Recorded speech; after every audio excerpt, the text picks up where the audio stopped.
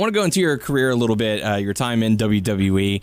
When you get a big call, an important call, sometimes you self-doubt yourself. You're like, this has got to be a prank. Someone's trying to pull my leg. Take us through where you were when you got the call saying, we want you to come and work for WWE. I actually had just gotten fired. It's kind of a funny story. I was working in a factory, and the shifts at this place were brutal. They were running like 12, 16-hour shifts, pretty standard. Ooh. So my hours were really off at the time, and I got a call from Kenyon Seaman, who's the head or rather, he was in charge of basically hiring developmental talent, and I kept missing his call, and I couldn't get back to him, and basically the short version of what happened was they told me, they're like, that if we got out this number of parts, I think it was, we'd only have an 8-hour day, we'd be off by 5, and I was like, okay, 5 o'clock, that's still time to call him, this is great.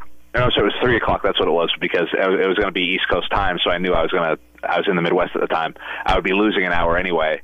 So I was like, okay, I'll still have an hour to get in contact with him while he's in the office, this is great. And a machine broke down. And I had one of those just throw up your hands, what the F moments, and they were like, okay, you can't do that on the floor, you got to go home right now. So I went home, I called Canyon, and he told me that they were going to sign me, and that that was when I was getting my tryout. I'm sorry, I actually got told it was actually very benign when I got told I was getting signed, because that was several months later, but it was that whole thing of like the build up, and I was so excited for it, and then I get the call from my day job, and they're like, yeah, don't come back. I'm like, okay, cool, wow. Don't worry, I got another one. I've got a new job lined up, I'm good. It worked out.